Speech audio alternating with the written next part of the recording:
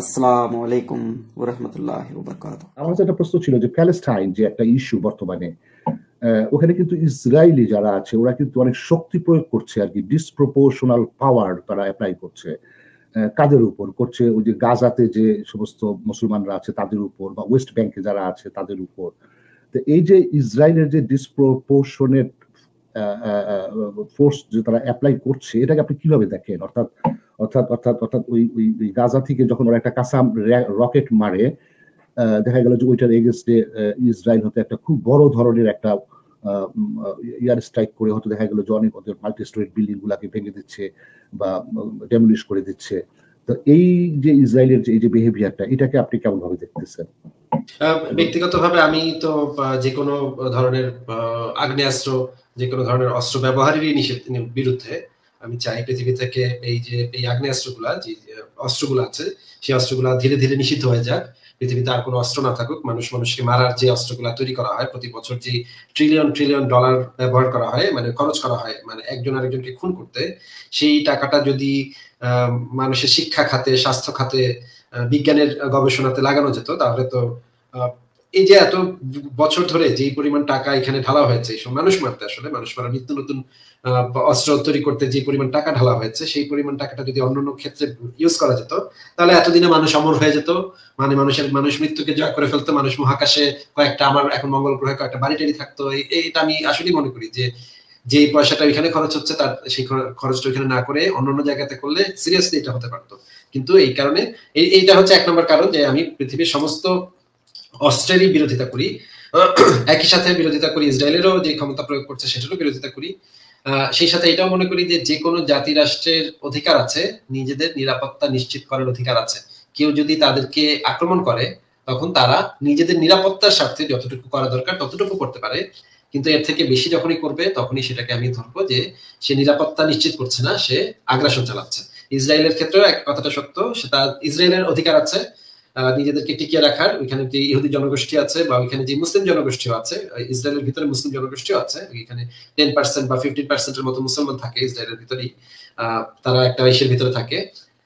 এই মানুষদের আত্মনিয়ন্ত্রণের অধিকার আছে, নিজেদেরকে নিরাপদে রাখা, নিজেদের পরিবারকে নিরাপদে রাখার অধিকার আছে। কিন্তু সেটার জন্য যেন তারা এই কাজটা করতে পারে না। প্যালেস্টাইনের নিরীহ যে জনগণ, যারা অপরাধী, প্যালেস্টাইনের যারা সন্ত্রাসী, তাদেরকে তারা ধরতে পারে, তাদেরকে তারা চিহ্নিত করে তাদেরকে শাস্তি প্রয়োগ করতে পারে। কিন্তু এইভাবে ঢালাওভাবে বোম মেরে, বোম তো আসলে জানে না যে কে অপরাধী কে নিরপরাধ। বোম তো তখন যখন পড়বে, তখন অপরাধী নিরপরাধ সব মানুষকে মেরে ফেলবে।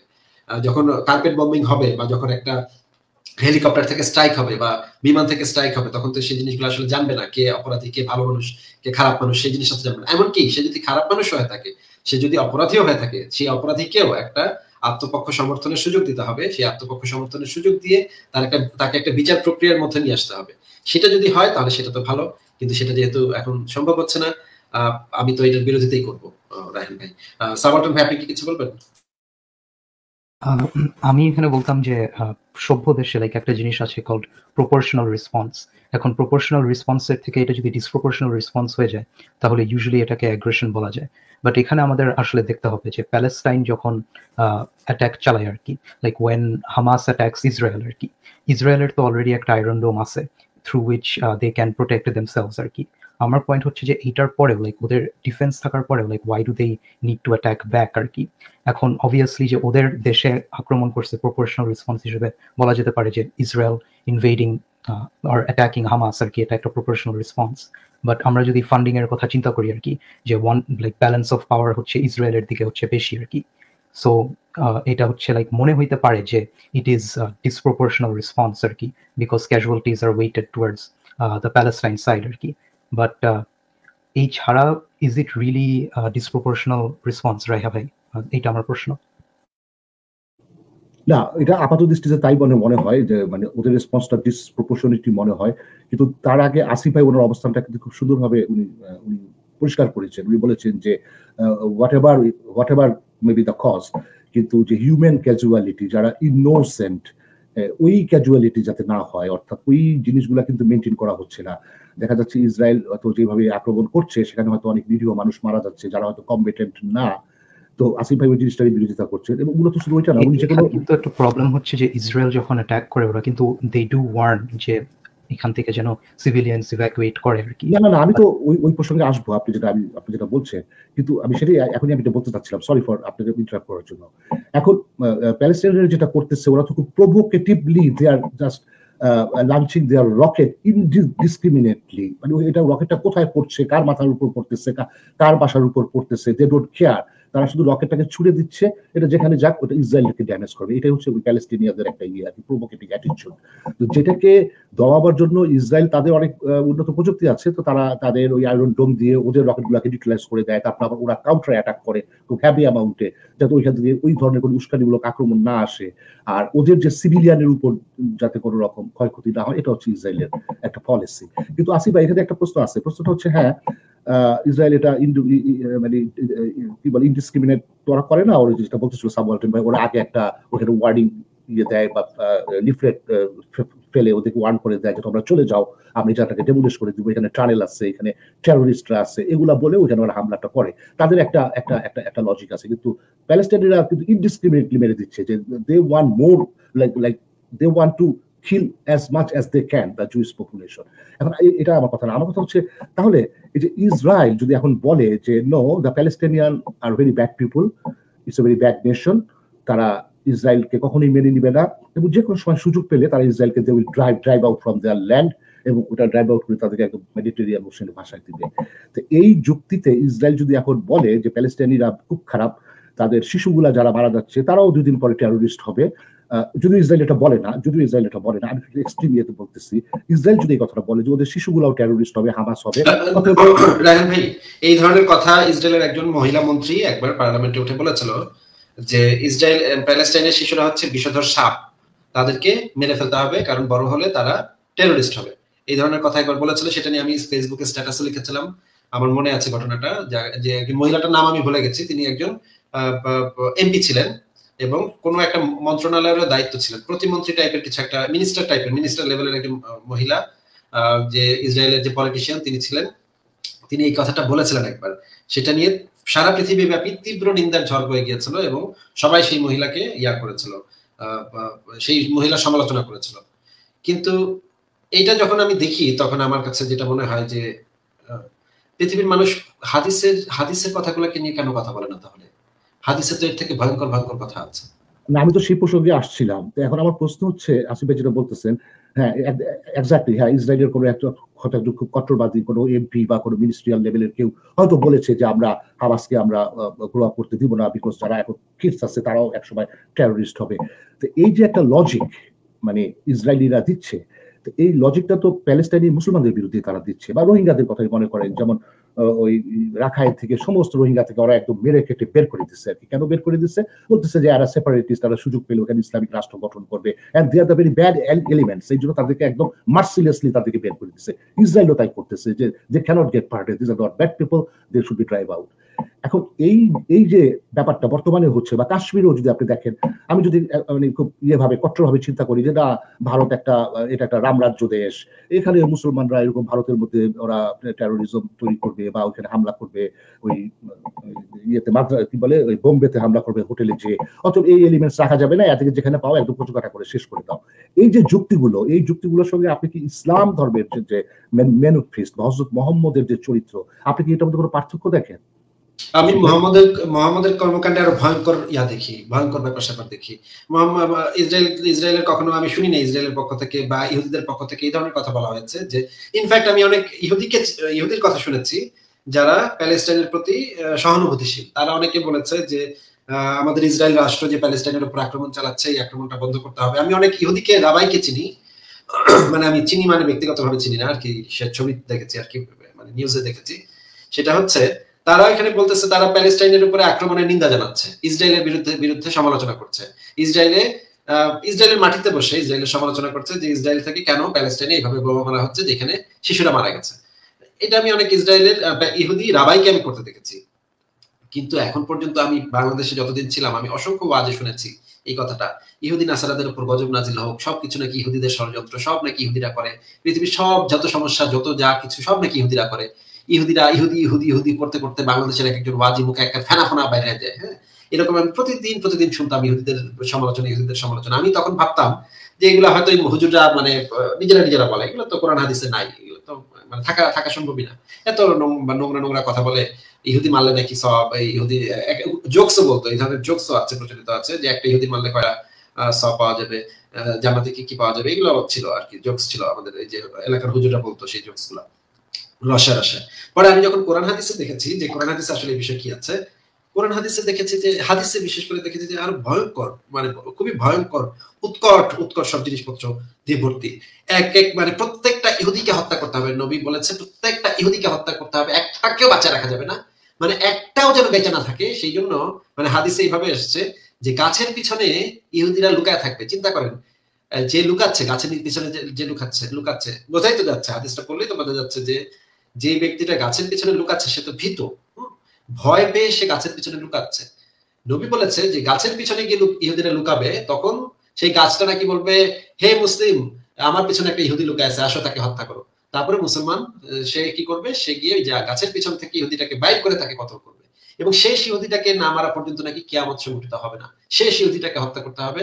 মানে এই হাদিসগুলোতে একদম এমন ভাবে বলা আছে যে সকল ইহুদিকে মেরে ফেলতে হবে, না হলে কিয়ামত সংঘটিত হবে না, সমস্ত ইহুদিকে হত্যা করতে হবে, একটাকে বাঁচা রাখা যাবে না।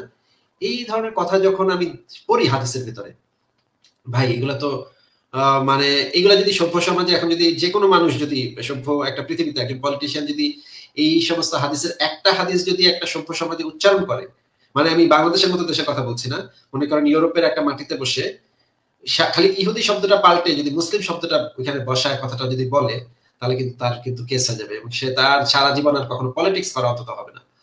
আমি এটা গ্যারান্টি দিতে পারি যে এই ধরনের বক্তব্য যদি পৃথিবীর যে কোনো সভ্য দেশের যে কোনো পলিটিশিয়ান যদি সেম হাদিসটা যদি মানে স্টেজে দাঁড়ায় বলতে পারে, তাহলে সে জীবনের জিন্দগিতে পলিটিক্স করতে পারবে না, ইউরোপের মাটিতে অন্তত পলিটিক্স করতে পারবে না।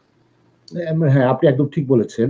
যেমন আপনি একটু আগে বলতেছিলেন যে ওদের মাঝেও মানে ইসরায়েলিদের ভিতরে অনেক রাবাই আছে বা অনেক হিউম্যানিস্ট আছে যারা হয়তো এই যে ইসরায়েলের যে ডিসপ্রপোর্শনের যে ওরা যে ফোর্স অ্যাপ্লাই করে এটার বিরুদ্ধে বলে, বা ওখানে গাজাতে যারা শিশু মারা যায় তাদের বিরুদ্ধে বলে, বা হসপিটালে বোমা পড়ে সেটার বিরুদ্ধে বলে।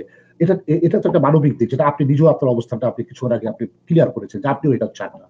কিন্তু প্রশ্ন হচ্ছে যে মুসলমানরা কিন্তু এখনো কমফোর্টেড, তারা কমফোর্ট ফিল করে যে এরকম একটা সময় আসবে যখন ওই পাথরের পিছিয়ে ইহুদিরা লুকিয়ে থাকবে, তারপর তাদেরকে টেনে হেসে এসে মুসলমানরা মেরে মানে ওদেরকে মেরে ইহুদি মুক্ত করবে দেশকে। এটা কিন্তু তাদের একটা কমফোর্ট, তাদের একটা স্বপ্ন যে এটাই হবে, তাদের আল্লাহ তাদেরকে এমন একটা শক্তি দিবে এবং এটা তারা করবে।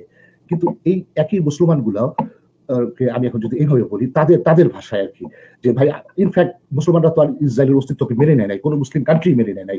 এটা হলো 67-এর যে ওয়ার হয়েছিল, সেই ওয়ারের পরে ওরা তো পারলে মানে ইসরায়েলকে একদম মানে শেষ করে মানে একদম মানে ওটাই করতো যে পাহাড়ের নিচে লুকিয়ে থাকলে ওখান থেকে বের করে, পাথরের নিচ থেকে বের করে মানে মেরে ফেলতো আর কি। কিন্তু আমি যদি এখন বলি যে দেখো ওরা তো মুসলমান, ওরা ইসরায়েলকে মানে না, কিছু চায় না, তো ইসরায়েল কি করবে ভাই, ওদেরকে কি চুমু খাবে মুসলমানদেরকে? আপনারা কি বলেন? আমি কিন্তু এটা শুনেছি, অনেক মুসলমানরা এই কথা বলে কিন্তু, যে আমাদের নবীকে ওরা বনু করে যা মারতে আসছে, খুব ভালো খারাপ লোক ছিল, তারা অস্ত্র কিনেছে, তো ওদেরকে কি চুমু খাবে? ওদেরকে তো নবী মারবেই। তো এই একই কথা যদি 2021 সালে এসে আমি বলি যে এই মুসলমান যত মধ্যপ্রাচ্যের যেগুলো আছে সৌদি আরবে বা ইরানে বা পাকিস্তানে, এরা তো সুযোগ পেলেই মানে ইসরায়েলকে মানে একদম শেষ করে দিতে চাবে, তাহলে ইসরায়েলকে চুমু খাবে? তাহলে তো ইসরায়েলের উচিত তারা যেটা করছে, ওই মোহাম্মদের যেটা করেছিল ওইটা কিন্তু ফলো করা উচিত বলে আমি মনে করি যে ইসরায়েলের অস্তিত্বের জন্য। আপনার কি মনে হয় আসিফ ভাই? রাহান ভাই, আমি কয়েকটা হাদিস একটু প্রাসঙ্গিকভাবে আগে দেখিয়ে নেই, কারণ আমি মানে হুদাই মুখে মুখে বলতেছি এগুলা নাকি এইগুলার আসলেই এই কথাগুলো হাদিস আসলেই বলা আছে কিনা। হ্যাঁ, এটা খুবই ইম্পর্টেন্ট, কারণ আপনি আমরা তথ্য চাচ্ছি এর পক্ষে আর কি। হ্যাঁ, আমি তো হয়তো হতে পারে এরকম যে আমি মুখে মুখে বানায় বলতেছি, এরকম আসলে হাদিসে কোরআন হাদিসে কিছু নাই, এগুলা আমি মুখে মুখে বানায় এগুলা আপনাদেরকে মিথ্যা বলে দিচ্ছি। এটা তো হতেই পারে, যে কেউ তো এই ধরনের কাজ করতেই পারে। তাহলে হাদিসগুলো আমরা একটু দেখে নেই। এটা হচ্ছে আপনারা নিশ্চয়ই দেখতে পাচ্ছেন, সহিহ মুসলিম হাদিস একাডেমি থেকে যদি আপনি কেনেন তাহলে নাম্বার হবে 5554 নম্বর, আন্তর্জাতিক নাম্বার হচ্ছে 2167 নম্বর। এই হাদিসটাতে যে জিনিসটা বলা আছে, আবু হুরায়রা থেকে বর্ণিত, রাসূলুল্লাহ সাল্লাল্লাহু আলাইহি ওয়াসাল্লাম বলেছেন, ইহুদি নাসারাদেরকে আগ বাড়িয়ে সালাম করো না, এবং তাদের কাউকে রাস্তায় দেখলে তাকে রাস্তার পাশে চলতে বাধ্য করো। মানে আরেকটা হাদিসে আছে যে ধাক্কা দিয়ে তাদেরকে রাস্তার কিনারের দিকে ঠেলে দাও, মানে তারা যেন রাস্তার মাঝখান দিয়ে চলতে না পারে, তারা যেন দেয়াল ঘেঁষে চলতে হয় তাদের। এটা হচ্ছে একটা অপমানজনক কাজ, যে আপনি তাদেরকে এমন ভাবে চলতে বাধ্য করবেন তারা যেন দেয়াল ঘেঁষে চলে, এমন ভাবে যেন দেয়ালের সাথে তাদের জামাটা আটকে যায়, জামাটা যেন ঘষা খায়। ওই হাদিসটা আমি দেখাবো একটু পরে। এই হাদিসটার ভিতরে যেটা আছে, আরেকটা হাদিসে আছে দেয়ালের পাশ ঘেঁষে চলতে হবে তাদের, সেটা আমি একটু পরে দেখাবো। এখানে দেখেন এটা কিন্তু একজন মানুষকে আসলে ডিসরেসপেক্টের অংশ, যে সামাজিক ভাবে তাকে হেয় করা, তাকে ছোট করা, সে যেন বুঝতে পারে তাকে ছোট করা হচ্ছে, রাস্তার পাশে চলতে বাধ্য করাটা কিন্তু এই যে এই হাদিসের যে ইয়াটা মূল ভাবটা সেটা হচ্ছে তাকে অপমান করতে হবে। রাস্তা যখন সে চলছে তখন তাকে অপদস্থ করতে হবে। আচ্ছা, এটা তো গেল একটা হাদিস। আরেকটা ওই হাদিসটা পরে দেখাবো যে দেয়ালের পাশ ঘেঁষে কিভাবে চলতে হবে, তাদেরকে চালাতে হবে। আরেকটা হাদিস আমরা একটু দেখি তাহলে। এটা হচ্ছে সহিহ মুসলিম ইসলামিক ফাউন্ডেশনের থেকে যদি আপনি কেনেন তাহলে হাদিস নাম্বার হচ্ছে ৭২২২৯। এখানে বলা হচ্ছে কিয়ামত সংঘটিত হবে না। আচ্ছা দাঁড়ান একটু, কিয়ামত সংঘটিত, আচ্ছা কই গেল, না এটা না। আচ্ছা, এই হাদিসটা আগে একটু দেখে নিই। এটার নাম্বার হচ্ছে ৬৭৫৫। আবু বকর ইবনে আবু শাইবা থেকে, আবু মুসা থেকে বর্ণিত। রাসূলুল্লাহ সাল্লাল্লাহু আলাইহি ওয়াসাল্লাম বলেছেন, কিয়ামত দিবসে আল্লাহ তাআলা প্রত্যেক মুসলমানকে এক একজন ইহুদি বা খ্রিস্টান দিয়ে বলবেন, এ হচ্ছে তোমার জন্য জাহান্নামের আগুন হতে মুক্তিপণ। মানে আল্লাহ পাক ওই এক একজন ইহুদি খ্রিস্টানকে আগুনে পোড়াবেন, সেটা হচ্ছে এক একজন মুমিনের জন্য হবে সেটা মুক্তিপণ। এটা আরেকটা হাদিস দেখালাম, দুইটা দেখালাম। আরেকটা হাদিস দেখাচ্ছি।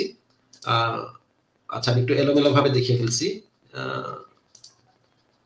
এটা কিনা, হ্যাঁ আরেকটা দেখাচ্ছি। এটা হচ্ছে সহিহ মুসলিম হাদিস একাডেমি থেকে ৭২২২৯। এটা আন্তর্জাতিক নাম্বার হচ্ছে ২৯২২। এখানে বলা হচ্ছে, দেখেন ইবনে সাইদ আবু হুরায়রা থেকে বর্ণিত, রাসূলুল্লাহ সাল্লাল্লাহু আলাইহি ওয়াসাল্লাম বলেছেন, ততক্ষণ পর্যন্ত কিয়ামত সংঘটিত হবে না যতক্ষণ পর্যন্ত মুসলমানদের সাথে ইহুদি সম্প্রদায়ের যুদ্ধ না হবে। মুসলমানগণ তাদেরকে হত্যা করবে, মানে মুসলমানগণ তাদেরকে বলতে কিন্তু সবাইকে বোঝানো হচ্ছে।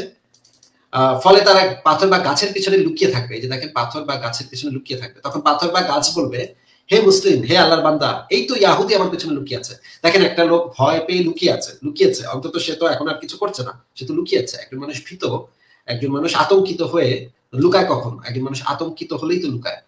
একজন লোক আতঙ্কিত হয়ে গাছ বা পাহাড়ের নিচে, পাথরের নিচে লুকিয়েছে, তখন সেই পাথরটা বলবে এসে একে হত্যা করো, কিন্তু গার কাহ নামক গাছ সেটা আসিফ ভাই, যে পার্সনটা গাছের মধ্যে লুকাবে সে কি নারী বা শিশু হতে পারে? অবশ্যই হতে পারে।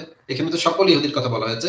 একদম ততক্ষণ পর্যন্ত কিয়ামত সংঘটিত হবে না যতক্ষণ পর্যন্ত মুসলিমদের সাথে ইহুদি সম্প্রদায়ের যুদ্ধ না হবে, এবং সেই যুদ্ধে সমস্ত ইহুদিকে খতম করতে হবে। আচ্ছা, আরেকটা হাদিস দেখাচ্ছি। এরকম অনেকগুলো হাদিস আছে, অনেক রেফারেন্স আছে। আরেকটা দেখাচ্ছি, এটা দেখেন,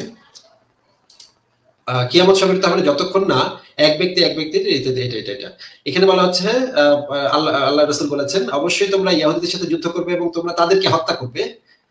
এমনও হবে যে পাথর বলবে, হে মুসলিম, তুই ইহুদি, একে হত্যা করো। মানে এমন ভাবে মুসলমানরা ইহুদিদেরকে হত্যা করা শুরু করবে যে পাথরও বলবে যে এই তো ইহুদি, তুমি তাকে হত্যা করো। এইরকমই অবস্থা হয়ে উঠবে সেই সময়।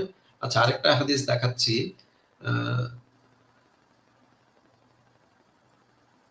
আচ্ছা, এটার অনেকগুলো হাদিস আমি তো দেখালাম, আর অনেকগুলো হাদিস আছে আমার কাছে, একটার পর একটা আমি দেখাতে পারি, একটার পর একটা দেখিয়ে যেতে পারি। আরো তো অনেকগুলো আছে যেখানে নবী বলেছে যে ইহুদি, নাসারা এবং পৌত্তলিকদের সবাইকে আরব উপদ্বীপ থেকে বহিষ্কার করতে হবে, তাদেরকে কাউকে জায়গা দেওয়া যাবে না।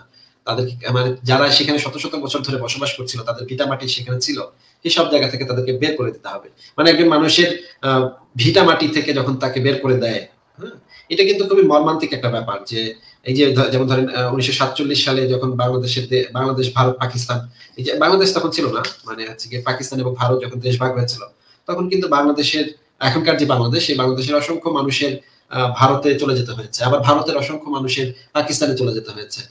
এবং একটা মানুষ যখন একটা অঞ্চলে দীর্ঘ অনেক শত শত বছর ধরে থাকে, পরিবার পরিজন নিয়ে থাকে, আত্মীয় স্বজন, বাপ দাদা সবাই এই অঞ্চলে থাকে, এই মাটিতে থাকে, এই মাটির সাথে কিন্তু একজন মানুষের একটা আত্মিক সম্পর্ক তৈরি হয়ে যায়। এই যে গাছপালা, পুকুর, এখানকার মাটি, এখানকার ভিটামাটি কিন্তু দেখবেন আপনি গ্রামের মানুষজন ভিটামাটিটা খুব সুন্দর করে তারা সাজিয়ে রাখে। ওইটার ভিতরে যে তারা এই যে কাদা দিয়ে, গোবর দিয়ে লেপ দেয়, এবং তারপরে সুন্দর করে উঠানটা খুব সুন্দর করে সাজায়। মানে আবার দোকানপাট করে, তারপরে পুকুরে মাছ ধরে, নদীতে নৌকা চালায়। মানে একটা অঞ্চলে যখন মানুষ অনেক বছর ধরে থাকে, মানে একটা মানে প্রজন্মের পর প্রজন্ম ধরে থাকে, একটা আত্মার সম্পর্ক তৈরি হয় সেই জায়গাটার সাথে। এবং যে ইহুদিরা সেই আরব উপদ্বীপে থাকতো তাদেরও নিশ্চয়ই একটা আত্মার সম্পর্ক ছিল সেই অঞ্চলের সাথে। মানে একজন মানুষকে যখন হঠাৎ করে একজন নবী একজন এসে বলে যে আমি একটা নতুন ধর্ম আমি চালু করছি, এটাতে কনভার্ট করবি, নাহলে সবাই মেরে ফেলবো, নাহলে পালা যা, ভিটামাটি সব আমাদেরকে দিয়ে তারা পালা যা, তারা চলে যা। এটা কেমন একটা কথা, কেমন একটা অবিচার, কেমন একটা নির্যাতন, এটা তো হইতে পারে না। এটাকে আসলে এথনিক ক্লিনজিং এ বলা যায়, মানে একটা জাতি গোষ্ঠীকে নিশ্চিহ্ন করে দেওয়া। কিন্তু এখানে আমার কাছে যেটা সবচেয়ে ভয়াবহ মনে হচ্ছে, মানে আসিফ ভাই এখন যে কথাগুলো বললেন, মানে যে ইয়েগুলা দেখালেন, মানে রেফারেন্স গুলো, এগুলো কিন্তু হাদিসের কথা, এগুলো মানে এমন কিছু না যে কেউ যদু মধু বলেছে, এটা হলো সহি হাদিসের কথা। সহি হাদিসের কথা মানে টু সাম এক্সটেন্ট নবী মোহাম্মদের কথা, এবং আল্লাহর সায় আছে সেই কথার উপর। এবং এখানে থেমে গেলেও হতো না, মুসলমানরা কিন্তু এই হাদিসগুলোর উপর আমল করে, মানে তারাও চায় যে এই একটা অবস্থা আসুক। এখানে তাদের একটা বিশাল কমফোর্ট আছে, তারাও চায় যে ওই হাদিসগুলা বাস্তবতা রূপ পেক আর কি। তো সেই দিক থেকে যদি আমি চিন্তা করি, তাহলে যে ইসলাম ধর্মের যে নবী মোহাম্মদের কথাই বলেন, বা যারা এখন আলেম আছে বা মুসলমান আছে, তারা তো এই হাদিসগুলাকে তারা আমল করে, এই হাদিসগুলোর বাস্তবায়ন চায়। কখন চাচ্ছে? এই 2021-এ। আমি বলতেছি না those people are living like in the 7th century Arabian desert, they are living in the modern world in 2021, এবং তারা এই হাদিসগুলাকে আমল করে। তাহলে যদি ওই দিক থেকে আমি যদি দেখি, তাহলে তো আমার মনে হয় ইসরায়েল একটা খুবই মানবিক রাষ্ট্র, কারণ ওরা কিন্তু বুঝতেছে যে দিস আর দা মুসলমানদের অবস্থাটা এই, এবং এত কিছুর পরেও তারা যে এই যে মুসলমান জাতিটাকে, তারা কিন্তু they have the power, they can drive out all the Muslim from the middle east, এবং দে ক্যান অকুপাই। মুসলমানরা কিচ্ছু করতে হবে না, ওদের আল্লাহ ফেরেশতা বদর যুদ্ধ, ওই যে কি কি হাবিজাবি আছে কোরআনের মধ্যে, this will all goat lost, তাই না? Get lost. ওই দিক থেকে যদি আমি চিন্তা করি, তাহলে বর্তমানে যারা মানে সত্যিকার মানে ইসলাম ধর্ম, মানে ইসলাম যা বলে সেটাকে যদি তারা মিন করে, কোটে না করে, তো তাহলে আমি বলছি না যে সব মুসলমান, তাহলে ওই মুসলমান এবং এই মুসলিম ধর্মের যে সাহাবি বা নবীদের যে কথা, তো সেই তুলনায় তো আজকের ইসরায়েলের কথাই যদি আমি বলি, বা ওই যে রাখাইন স্টেটে যে ইয়ারা আছে, যেখানে ওই যে মায়ানমারের যে মিলিটারি জান্তা, বা ইন্ডিয়াতে যারা আছে নরেন্দ্র মোদী, এরা তো অনেক হিউম্যান ওই মুসলিমদের তুলনায় অ্যাটলিস্ট। আপনার কি মনে আছে ভাই? আমার কাছে সেটাই মনে হয়, যদিও আমি দুইটার একটাকেও সাপোর্ট করি না। হ্যাঁ সাবাটন ভাই, আপনি কিছু বলছিলেন। আমি এখানে বলতে চাচ্ছিলাম যে এই এথনিক ক্লেন্সিং এর ব্যাপারটা, এটা এমন না যে খালি মুসলমানদের পক্ষ থেকে দেখা যায়। ইনফ্যাক্ট ইসরায়েলের মধ্যেও এটা দেখা যায়। বেঞ্জামিন নেতানিয়াহু যেরকম, উনি একটা ডানপন্থী পাগল, মানে লিটারালি একটা পাগল। গত বছর যেই মানে অল্টারকেশন যে হয়েছিল, এটা আর এটা সম্পূর্ণভাবে ওনার জন্য like he couldn't form a government, এই জন্য লাইক একটা লিটারাল একটা ওয়ার শুরু করছে আর কি। অ্যান্ড এটা সে করে থ্রু রাইট উইং জায়নিজম। এবং জায়নিজমের ব্যাপারটা হচ্ছে যে এটা ইসরায়েলে you can see it in higher numbers, but it is still a minority of the population. But এরকম অনেক রাইট উইং জিউস আছে যারা হচ্ছে মুসলিমদেরকে, they want to drive the Muslims out of Israel because they want an এথনিকলি pure Jewish Israel আর কি। And এটা বলাটা খুব মানে আই থিঙ্ক নাইভ হবে যে এটা খালি ওয়ান সাইডেড একটা জিনিস আর কি। আমার মনে হয় যে এটা একটা টু সাইডেড জিনিস। না সাবওয়াল্টার ভাই, সাবওয়াল্টার ভাই, এখানে কিন্তু ভুল করা চলবে না। আমরা কিন্তু কখনোই বলি নাই যে যারা জায়োনিস্ট বা যারা কট্টরপন্থী ইসরায়েলি, তারা মুসলমানদেরকে মেরে কেটে ড্রাইভ আউট করে দিবে বা তাদের ক্লিনজিং করবে, এটা কিন্তু আমরা কখনোই বলতেছি না। আমরা এখানে একটা কম্পিটিটিভ স্টেটমেন্ট তৈরি করতে চাচ্ছি যে what Islam and what is the present situation of Israel, আমি সেটা বলতে চাচ্ছি। হ্যাঁ, এটাও ঠিক, ইসরায়েলের যদি কোনো কেউ থাকে যে যারা একদম এথনিক ক্লিনজিং চায় মুসলমানদের মধ্যে, তারা কিন্তু একটা খুব ফ্রিঞ্জি minority, they are not the problem is যে এই ফ্রেন্সিড minority, like just the minority is enough আর কি। কারণ ওয়েস্ট ব্যাংক গাজাতে যেই হচ্ছে মাইগ্রেন্ট গুলা, লাইক ফোর্স মাইগ্রেন্ট, যে বাসার প্যালেস্টিনিয়ান সিটিজেন্সদের বাসার মধ্যে যারা হচ্ছে নতুন বাসা লাইক আলাদা বাসা করে বানিয়ে, লাইক দে আর ড্রাইভিং দেম আউট আর কি। That's more then enough for the ethnic cleansing of Muslims to happen. Yeah, which is very dangerous. আপনি যেটা ফ্রেন্সি মাইনরিটিও হয়, it is not acceptable and they are the dangerous elements. কিন্তু প্রশ্ন হচ্ছে এই ফ্রেন্সিড রাইহা ভাই, আরেকটা জিনিস হচ্ছে যে এই ফ্রেন্সিড মাইনরিটি যখন আইন থেকে, লাইক ইসরায়েলি রাষ্ট্র থেকে যখন সহায়তা পায় আর কি, এটা এই প্রবলেমটা একটা সিস্টেম্যাটিক প্রবলেম হয়ে ওঠে আর কি। আমার মনে হয় সর্বাত্মক সহযোগিতা ওরা পায় না, কারণ ইসরায়েল এই গুলার এগেইনস্টেই ওদের যে কনস্টিটিউশন, এগুলা বোধহয় না, এটা অন পেপার কনস্টিটিউশন হইতে পারে আর কি। But if you look at মানে দ্য কোর্ট কেসেস, যেখানে হচ্ছে যেসব রাইট উইং জুইশ পিপল যারা হচ্ছে অন্য প্যালেস্টিনিয়ান মুসলিমসদের প্রপার্টি দখল করেছে আর কি, they did win in the courts আর কি, ডিসপাইট দ্য ফ্যাক্ট যে প্যালেস্টিনিয়ানস রাইটফুলি ওন করে। আমি আপনার সাথে সম্পূর্ণ একমত, আপনি যেটা বলেছেন, হ্যাঁ এটাও আছে।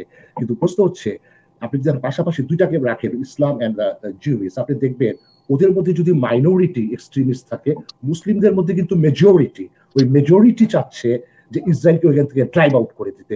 আপনি আসেন না, আপনি দেখেন বাংলাদেশে আপনি একটা সেন্সাস মানে একটা পোল করেন, এখানে দেখবেন if I am not mistaken, আমার তো মনে হয় 80% লোক বলবে যে ইসরায়েলকে মেরে কেটে একদম ভূমধ্য সাগরে ভাসিয়ে দাও। এটাই কিন্তু বাংলাদেশের মানুষের, মুসলমানদের মেন্টালিটি। আপনি জানেন না সৌদি আরবে পাকিস্তানে, হ্যাঁ রায়হা ভাই, দ্যাটস ট্রু, বাট এখানে প্রবলেমটা হচ্ছে যে আমি জাস্টিফাই করছি না সাবওয়ালটন ভাই, আমি কিন্তু জাস্টিফাই করতেছি না, আমি বলতেছিলাম যে এখানে দুটা কম্পিটিটিভ জিনিস আমি পাশাপাশি দেখাচ্ছি। হ্যাঁ, আমি সেই কম্পারিজনের সাপেক্ষেই বলছি আর কি, যে এখানে ব্যাপারটা হচ্ছে যে even if the majority of Muslims তারা এটা করে আর কি, এখন ইসরায়েলের কথা মাইনরিটিটা, দ্য ভেরি মেজরিটি মুসলিম, অবশ্যই এটা আমি এগ্রি করি, বাট ইসরায়েলের ক্ষেত্রে এই যে মাইনরিটিটা যে করতেছে আর কি, মানে ইভেন ইফ এটা মাইনরিটি হয়ে কিন্তু একটা প্রবলেম যে খারাপটা কিন্তু সহজে দেখা যাইতেছে না আর কি, ইভেন দো যে এই মাইনরিটিটাই লাইক অনেক পরিমাণের খারাপ করতে পারতেছে আর কি।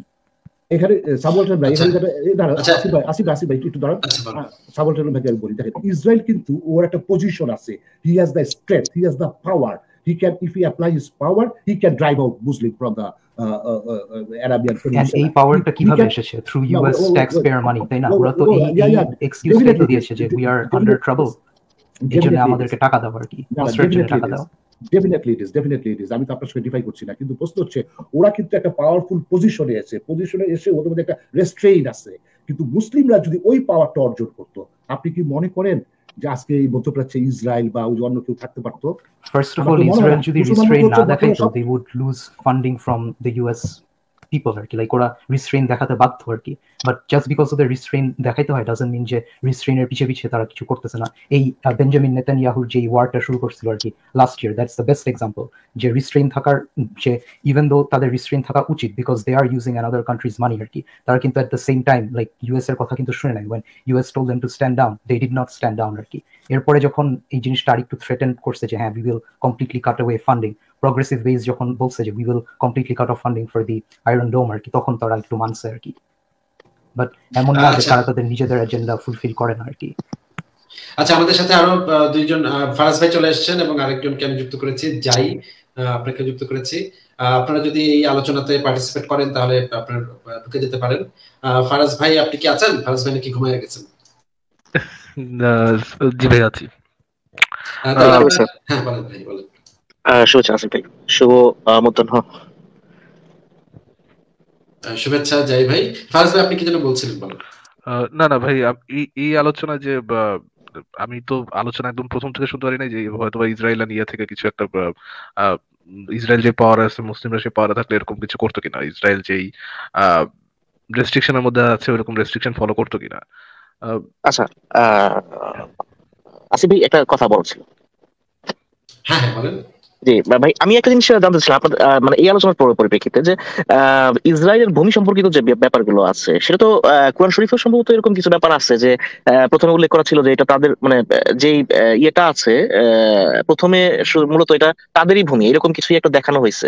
তারপরে গিয়ে হলো আস্তে আস্তে গিয়ে হলো এটা, মানে যদি এটা মুসলিমরা দাবি করে, মুসলিমদের তো দাবি আসলে ওরকম ভাবে তারা করতে পারে না।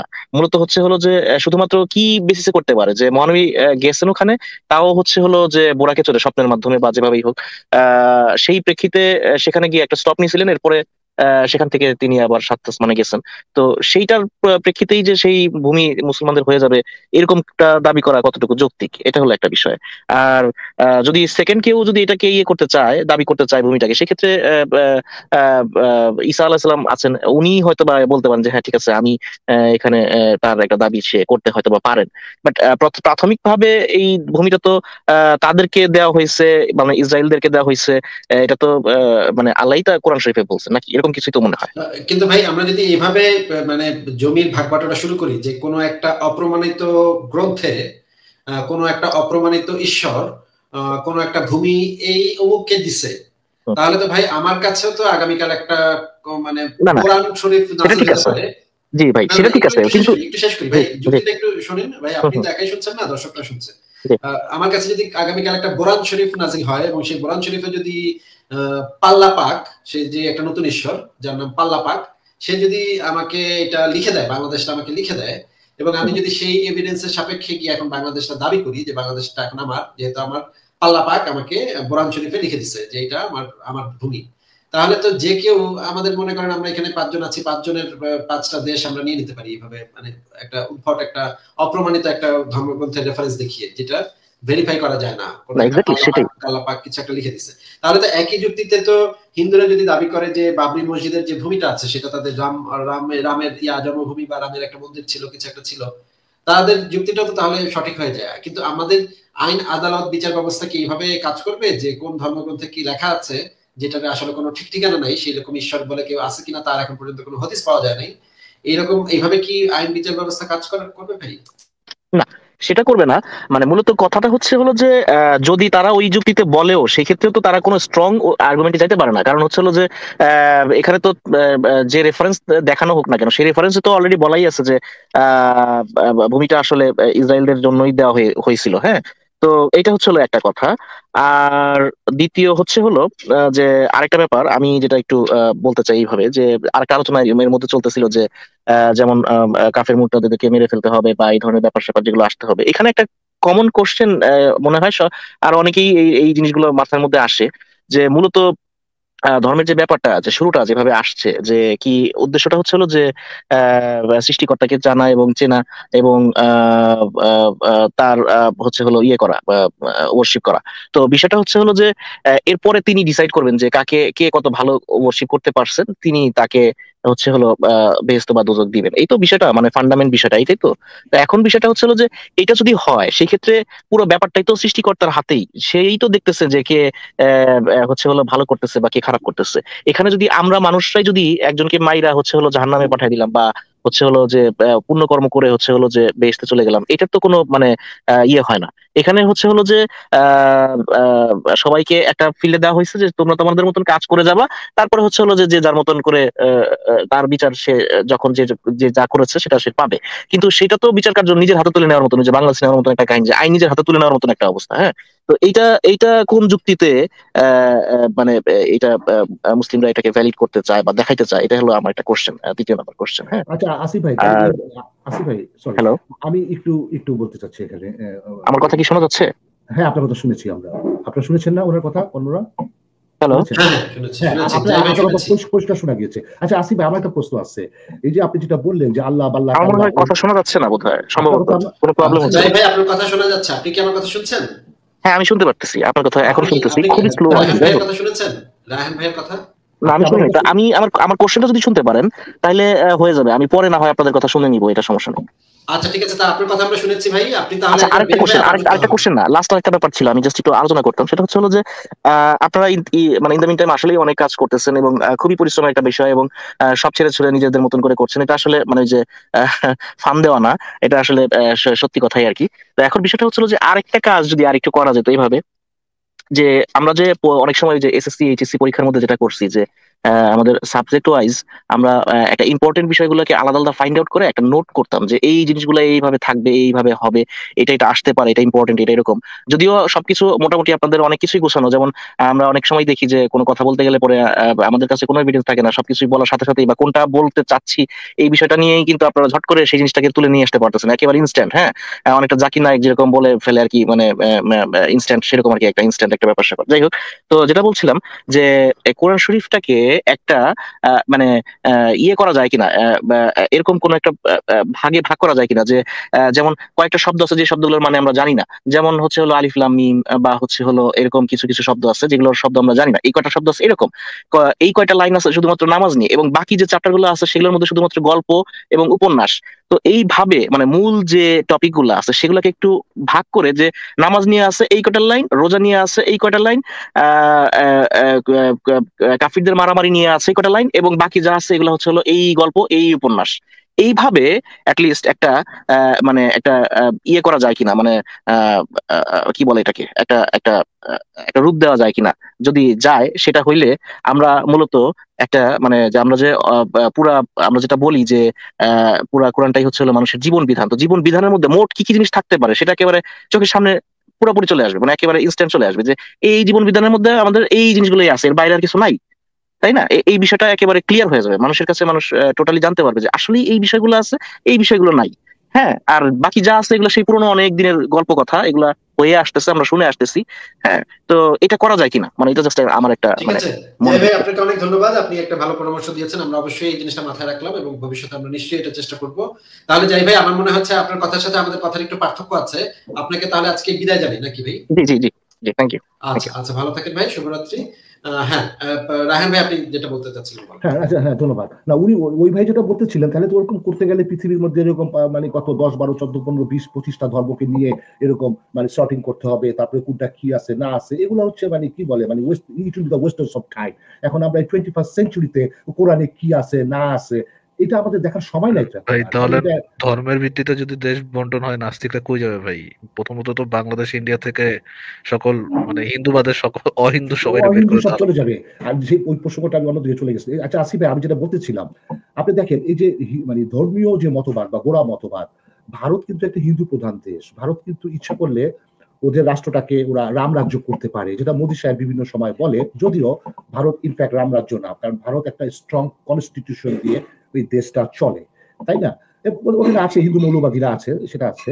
পাশাপাশি আমাদের বাংলাদেশ বা পাকিস্তানের কথা যদি আপনি দেখি, দেখেন এরা কিন্তু এখনো সেই গাজাতুল হিন্দ এগুলাতে বিশ্বাস করে। ওদের বিশ্বাসটা কি, একসময় খোরাসান থেকে কিছু লোক কালো পতাকা নিয়ে দিয়ে এসে ভারতের হিন্দুদেরকে মেরে টেরে ওই বক্তিয়ার খলজির মতন আবার ইসলামের কলেমার পতাকা উড়িয়ে দিবে, and then India will be again under Muslim rule. এটা কিন্তু একটা খুব একটা বিরাট অংশের মুসলমানদের মধ্যে এটা একটা বহুদিনের লালিত স্বপ্ন, এবং একটা স্বপ্ন শুধু না, একটা স্বপ্ন সুখ, তাই না? এটা মুসলমানদের মধ্যে আছে। কিন্তু আমরা কিন্তু ভারতে ওই জিনিসটা দেখি না, তারা রাম রাজ্য করতে পারেনি ভারতে এখনো, তারা কনস্টিটিউশনের মধ্যে সীমাবদ্ধ আছে। পাশাপাশি পাকিস্তানের আপনি কনস্টিটিউশনে দেখেন, পাকিস্তানের কনস্টিটিউশনে কিন্তু শরিয়া ছাড়া আর কিছুই নাই বর্তমানে।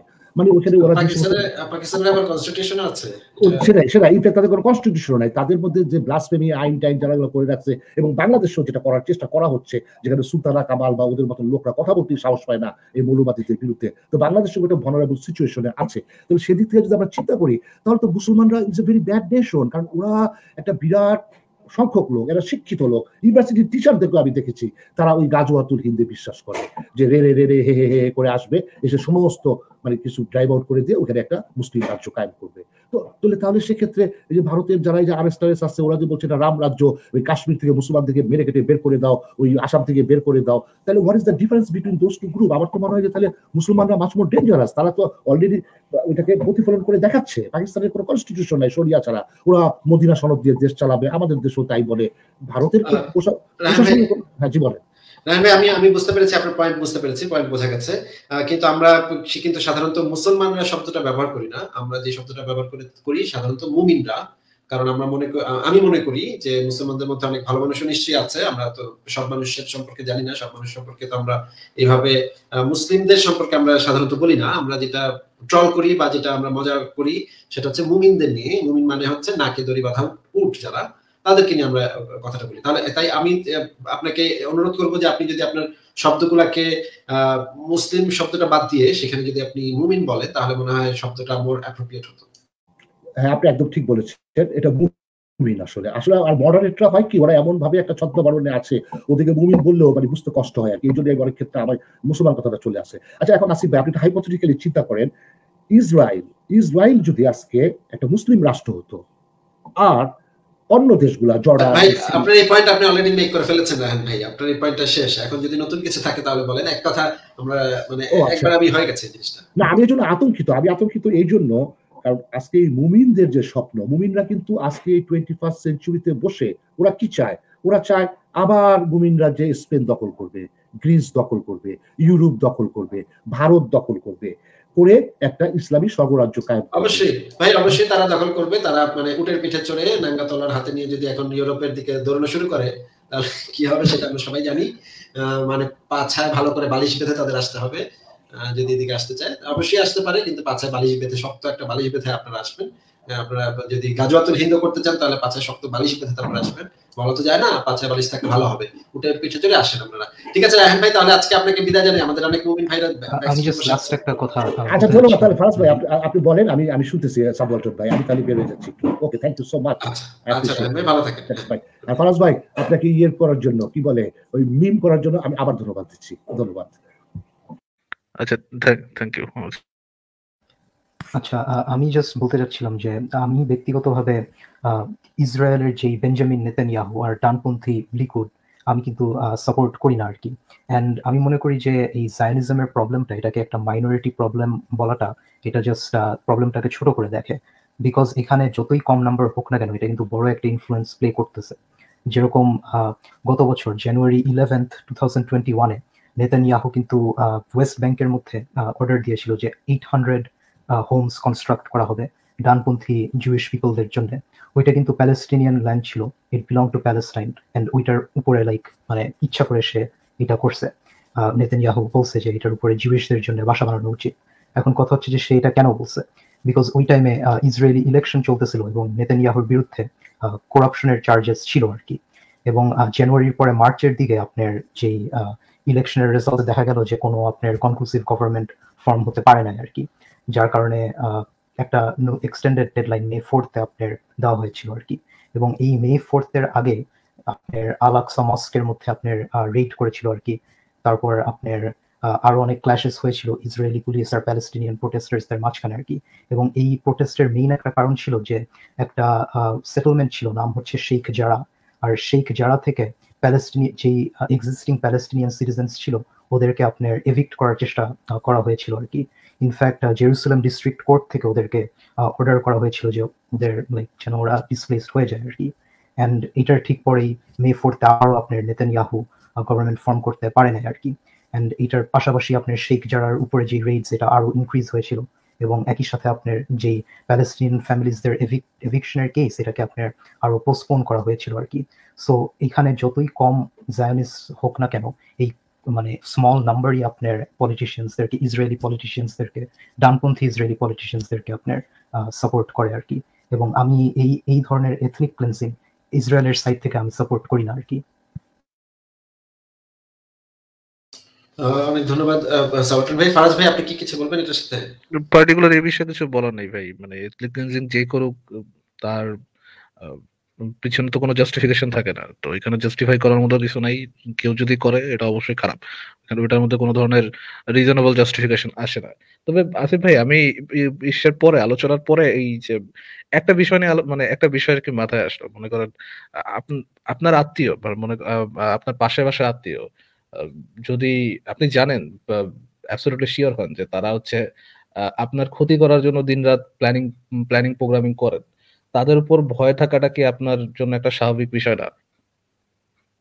হ্যাঁ, এটা তো স্বাভাবিক বিষয়। এবং আমি কিন্তু এটা বলেছি আমার কথার সময় যে ইসরায়েলের ইহুদিদের এই অধিকার আছে আত্মনিয়ন্ত্রণের এবং আত্মরক্ষার অধিকার তাদের আছে, যদি তাদেরকে কেউ এই আক্রমণ সেন্সে করতে যদি আসে। ভাই ভারতেই মনে করেন, ভারতেই মুসলমানদের প্রতি একটা আলাদা বিদ্বেষ থাকে হিন্দুদের, যে তারা জানে যে তাদের আইডিওলজি হচ্ছে ওইরকম বিল্ড আপ করা যে তারা প্রিপারেশন নিচ্ছে কোর থেকে, তারা আমাকে হেড করে এবং তারা চাবে এক না এক সময় সে আমার দেশকে দখল করতে, বা হচ্ছে আমার মা বোনদেরকে স্লেভ বানাইতে, এবং তার আন্ডারে আমরা থাকবো হয়তো, বা এরকম তাদের হচ্ছে প্ল্যান।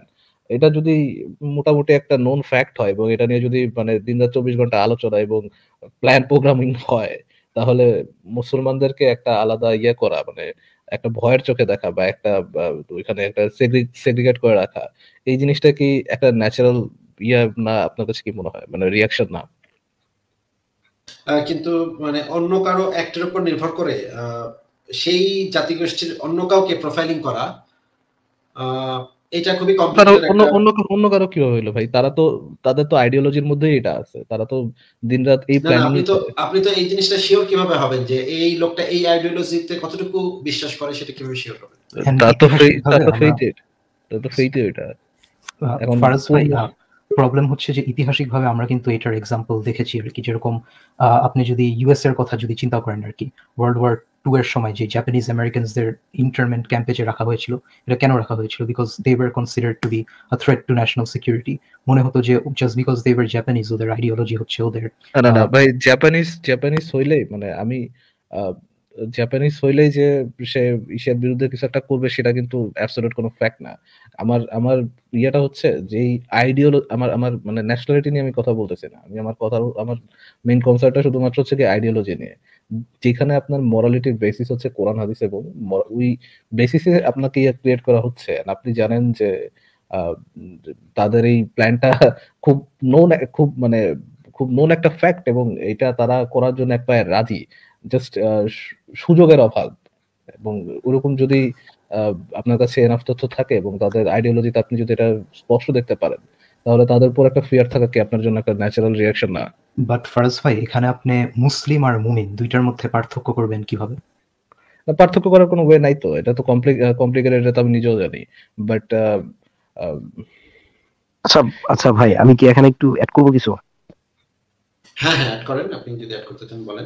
আচ্ছা আচ্ছা আচ্ছা, এখন আসল ব্যাপার হচ্ছে কি, আমি আপনাদের আলোচনা শুনছিলাম, ফারাজ ভাই এবং সাবলটান হয়তো, আচ্ছা যাই হোক, আসলে ব্যাপার হচ্ছে কি, আমি আসলে একটা টিপিক্যাল হয়তো বা ধরতে পারেন যে মুসলিম পরিবার, মানে আচ্ছা যাই হোক, যেটা আসলে ব্যাপার হচ্ছে, মানে ছোট কথা বলতে কি, মুমিন মুসলিম আসলে ব্যাপারটা, আর ধর্মটা তো আসলে যার যার, আমি মনে করি যে যার যার ব্যক্তিগত একটা পার্সপেক্টিভ। আর এই যে মুমিন মুসলিম আর কি, যে আমার কথা হচ্ছে, এই যে টার্ম গুলো ব্যবহার হচ্ছে, আসলে হোয়াট ইউ ইউজড, মুমিন মুসলিম আসলে মুসলমানদের মধ্যে যারা মানে সাধারণ। ইফতেখার ভাই, একটা সেকেন্ড, সাবলটান ভাইয়ের কথাটা একটা ছোট রেসপন্স দিয়ে আপনি ওখান থেকে আবার কন্টিনিউ করেন। আপনি যে সাবলটান ভাই যেটা জিজ্ঞেস করতেছিলেন যে মুমিন মুসলিম, হয়তো আপনি হয়তো বা এই আগে থেকে বলতেছেন যে কারা এই আইডিওলজিটাকে 100% বিশ্বাস করে, মনে করে এইটাই ট্রু, আর কারা বিশ্বাস করে না। আপনি যদি এই পয়েন্ট অফ ভিউ থেকে বলেন, তাহলে তো ভাই আমি তো আরেকটা ভিউ আনতে পারি যেখানে আপনি অন্যায়কে সাপোর্ট করাও সিমিলার লেভেলের অন্যায়।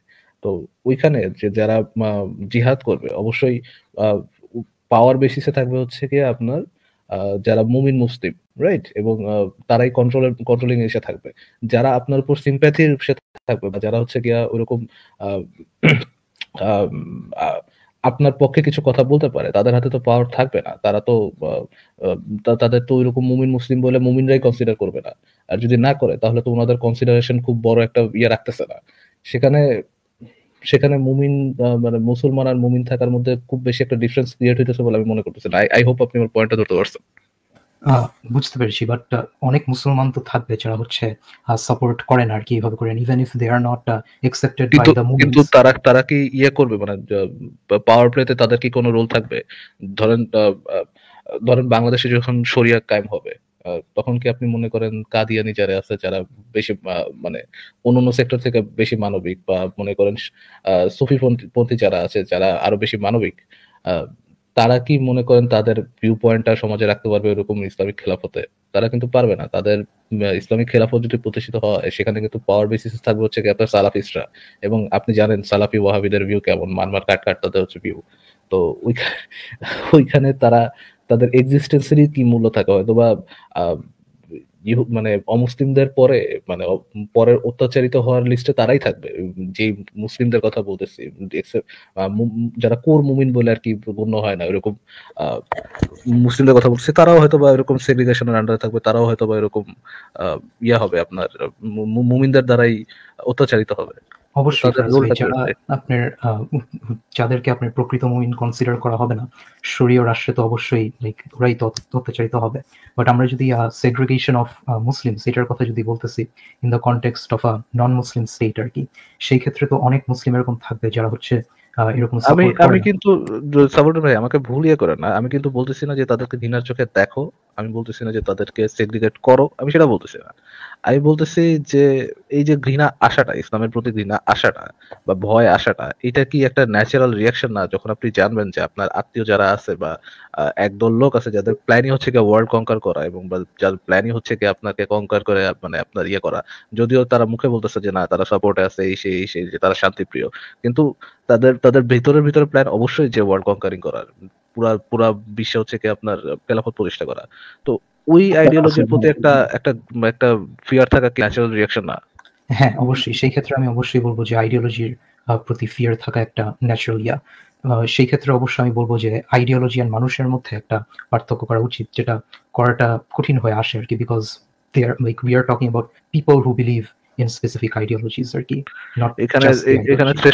এখানকার থ্রেশহোল্ডটা খুব স্পষ্ট না। থ্রেশহোল্ডটা মানে এমন গ্রেডিয়েন্ট পজিশনের যে কোথায় আইডিওলজি শেষ হচ্ছে এবং কোথায় ফলোয়ার শুরু হচ্ছে, এইটা মানে ডিস্টিংগুইশন করাটা খুবই টাফ, মানে আচ্ছা, আমরা একটু ইফতেখার ভাইয়ের মতামতটা একটু শুনি। তার আগে আমি এক সেকেন্ড, এটা কি আমাদের রুচি আপু, আপনি কি একটু সাউন্ড করবেন? হ্যাঁ এটা আমি। আচ্ছা, রুচি আপু আপনার নাম দিয়ে ইতিপূর্বে আর কয়েকটা বদমাইশ ঢুকেছিল, এই কারণে রিয়েলি। হ্যাঁ, হ্যাঁ হ্যাঁ, আজব আপনার কাণ্ড। নামতে ঢুকে মানে গালিগালাজ করে গেছে, এরকম ঘটনা ঘটেছে। এই কারণে আমরা আবার বলেছি যে রুচি আপুকে কি ছাড়লেন না, অবস্থা, আপনারা রুচি আপুকে ছাড়লেন না। তো ঠিক কি আছে, অবস্থা। ঠিক আছে রুচি আপু, আপনার যদি এই পয়েন্টে কিছু বলার থাকে, ইফতেখার ভাইয়ের কথা কিছু বলবেন, আপনার যদি হ্যাঁ হ্যাঁ, কিছু এই বলার থাকে পয়েন্টে তাহলে বলেন। তো আমি আগে বলবেন, উনি আগে বলবেন? আপু বলুন, সমস্যা নেই। আচ্ছা, আমি যেটা বলতে যাচ্ছিলাম যে ফারাজ অর্ণব যেটা বলছেন না, আমি একদম ভীষণভাবে এগ্রি করি ওনার সাথে যে এই যে কথাটা যেটা উনি বলছিলেন যে এটা ভয়, এই ভয়ের ব্যাপারটা কিন্তু আছে। মানে আমি যেহেতু, আপনারা যেহেতু সবাই সবার ব্যাকগ্রাউন্ড মুসলিম ফ্যামিলি, আর আমার ব্যাকগ্রাউন্ড যেহেতু আলাদা, আমি এই জিনিসটা কিন্তু দেখেছি। কারণ আপনাদের সামনে হয়তো অনেকেই এই ব্যাপারে খোলাখুলি কথা বলবে না, কিন্তু যেহেতু আমি মুসলিম ব্যাকগ্রাউন্ড থেকে নই, আমার সামনে এরকম খোলাখুলি আলোচনা, মানে হিন্দু ফ্যামিলির কথাই বলছি বা অন্য যারা আরো আছে তাদের কথা বলছি, এই টাইপের আলোচনা হয়। এবং এখানে এই যে ফিয়ারের কথাটা বলছেন, এই ফিয়ারটাই কিন্তু সবার আগে উঠে আসে, বিদ্বেষটা কিন্তু অনেক পরে। এটা আমার এক্সপিরিয়েন্স, আমি বলছি যে প্রথমে কিন্তু এদের ফিয়ারটাই আসে যে ফার্স্ট অফ অল যেটা মানে রিসেন্টলি একটা ভীষণ চেঞ্জ এসেছে, যেটা ওয়েস্ট বেঙ্গলের লোকেদের মধ্যে মুসলিমদের থেকে একটা দূরে থাকার একটা প্রবণতা এসেছে, যেটা কিন্তু আগে ছিল না। আমি যখন ছোটবেলায় বড় হয়েছি সেখানে কিন্তু এই ব্যাপারটা ছিল না। এই জিনিসটা আস্তে আস্তে এসেছে, তার মধ্যে অনেকগুলো কারণের মধ্যে সবথেকে আচ্ছা বড় ফিয়ারটা, আপু, এটা কি হ্যাঁ জাকির নায়কের ফেজের পরে শুরু হয়েছে? এটা এটা শুরু হয়েছে, হ্যাঁ জাকির নায়কের ভূমিকা আছে এর মধ্যে, এবং টেরোরিজমের একটা বড় ভূমিকা আছে। আমি যদি চলে যাই 70s, তো আমার বহু আগে, আমার জন্মের বহু আগে, আমি যদি 90s এর ওই সময়টার যদি কথা বলি, বা মানে আমার স্কুল লাইফের বিষয়ে, যে আমাদের সাথেও পড়েছে মুসলিম ছেলে মেয়েরা, কোনো সময় আলাদা কিছু মনে হয়নি। কিন্তু এখন যেটা হয়, প্রথমেই যে ভয়টা আসে সেটা হচ্ছে লাভ জিহাদ।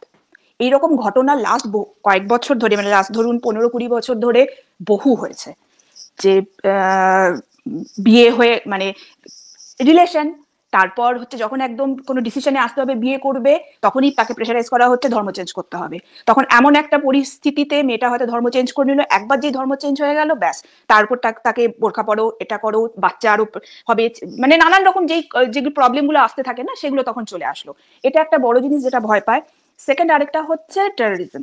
এইরকম ঘটনা অনেক হয়েছে যে বন্ধু, এবার সেই ছেলেটা হয়তো বা সেই মেয়েটা হয়তো কোনো টেররিস্ট গ্রুপের সাথে কানেকশন আছে। এবার হলো কি, এখন তো যেমন মোবাইল ফোনের, এখন সবার হাতে হাতেই ফোন আছে, কেউ কাউকে হয়তো বললো যে আচ্ছা দে তো তোর ফোনটা, একটা কল করতে হবে।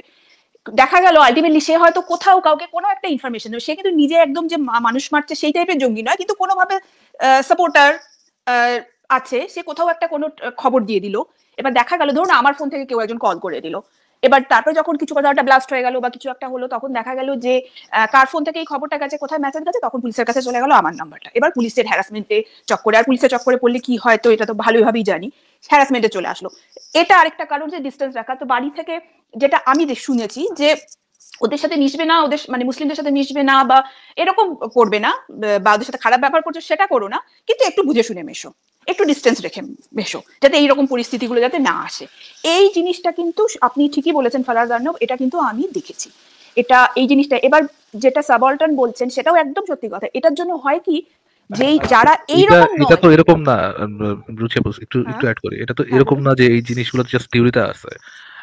মুসলিমদের দ্বারা তো তারা কনকার্ড হইছে, তাদের তাদের আন্ডারে ছিল, তাদের দ্বারা লুটপাটও হইছে, তাদের দ্বারা কনভার্টেডও হইছে। আমি বলতেছি না যে যারা আসছে তারা একেবারেই খারাপ ছিল, একেবারেই ভালো ছিল, আমি এরকম কোনো কিছু বলতেছি না, বা আসার আগে হিন্দুরা নিজেরা নিজেরা কিছু করে নাই সেটাও বলতেছি না। আমি বলতেছি যে তাদের কাছে তারা অলরেডি কনকার্ড হইছে, এবং এরপরে যখন তারা ফ্রি হইলো, মানে পাশাপাশি বসবাস করা শুরু করলো, এবং আর তখন যদি আবার তারা মানে একেবারে কনক্লুসিভ প্রুফ পায় যে এদের আলটিমেট প্ল্যান হচ্ছে যে আবার কনকার করার, এদের আলটিমেট প্ল্যান হচ্ছে পুরো দুনিয়াকে কনকার করা, এবং তারা স্পেশালি জাস্ট বিকজ আমি হিন্দু বা জাস্ট বিকজ আমি মূর্তি পূজা করি আমাকে আলাদাভাবে ঘৃণা করে, তো তাদের প্রতি তো হিন্দুদের একটা আলাদা ফিয়ার থাকাটা আমার কাছে মনে হয় একটা ন্যাচারাল রিয়াকশন। আমি কিন্তু এটা বলতেছি না যে হিন্দুরা দুধে দোয়া তুলসী পাতা, কখনোই না, কখনোই বলতেছি না। আমি বলতেছি যে আইডিওলজি যে আইডিওলজির কোডটা হচ্ছে পুরো দুনিয়াকে হচ্ছে গিয়ে কনকার করা, সেই আইডিওলজির প্রতি ফিয়ার থাকা তো একটা স্বাভাবিক বিষয়। হ্যাঁ, বুঝছি আপনি এতটুকু। আচ্ছা ভাই, না, এখানে আমি ফিয়ারটা কিন্তু দুজনের কথা বলি। আপনি যেটা বলছেন না আগে কনকার করেছে, ফিয়ারটা কিন্তু আমি যেটা দেখেছি, এক্সপিরিয়েন্স করেছি আমি যেটা, সেটা কিন্তু ঠিক এই কারণে নয় যে ওরা আগে কনকার করেছে বা আগে কি কি টর্চার হয়েছে সেই জন্য না, সেটা লোকে এখন আর অত মনে রাখে না। এখন যেটা ভয় সেটা হচ্ছে আপনাকে আমি বললাম এই দুটো পয়েন্ট। এবং অনেক হিন্দু এটাও জানে না যে তাদের স্ক্রিপ্ট মানে মুসলিমদের স্ক্রিপচারে কি লেখা আছে। আমি এরকম অনেক মুসলিমকে ইসে করি যারা বলিউডের মুভি দেখে মনে করে যে আসলে মোহাম্মদ খুব ভালো লোক ছিল, ভীষণ ভালো ভালো কথা বলেছে, এটা শান্তির ধর্ম। কিছু লোক সেগুলোর থেকে তার বাজে মিনিং বের করে যারা টেররিজম করছে তারা আসলে কোরআনটা বোঝে না। তারা ভালোভাবে কোরআন পড়তে পারলে, তারা বুঝতে পারলে তারা জানতো যে কোরআনে শুধু শান্তির কথা লেখা আছে। কিন্তু এই লোকগুলো এই ফেজটা কিন্তু কেটে যাবে রুচি আপু, মানে ইনফরমেশনের যদি ফ্লো থাকে, ভালো ফ্লো থাকে ইনফরমেশনের, এই ফেজটা কেটে যাবে যে কোরআন হচ্ছে কি আপনার মানে শান্তির এই সেই এরকম, এই ফেজটাও কিন্তু কেটে যাবে। তারা যখন মানে হিন্দুরা কিন্তু এখন জানতেছে মোটামুটি মানে মোটামুটি এটা অনেকের কাছে ক্লিয়ার। হ্যাঁ, অনেকের কাছে যারা ধর্মের প্রতি অত ইন্টারেস্টেড না তাদের কাছে ক্লিয়ার না হইতে পারে, বাট এটা কিন্তু খুব স্বাভাবিক একটা বিষয় যে ইসলামের মেইন গোল হচ্ছে কঙ্কার করা, যে আমি পুরো দুনিয়াকে কঙ্কার করবো, এবং হিন্দুদের প্রতি তাদের একটা আলাদা যে ঘৃণা আছে, বা মূর্তি পূজারকদের প্রতি যে তাদের আলাদা একটা ঘৃণা আছে, এটাও কিন্তু খুব ওয়েল নোন একটা ফ্যাক্ট। অনেকে যারা ধর্ম সম্পর্কে না জানে তারা একটু না জানতে পারে, বাট এটা তো কনক্লুসিভ একটা ফ্যাক্ট আর কি।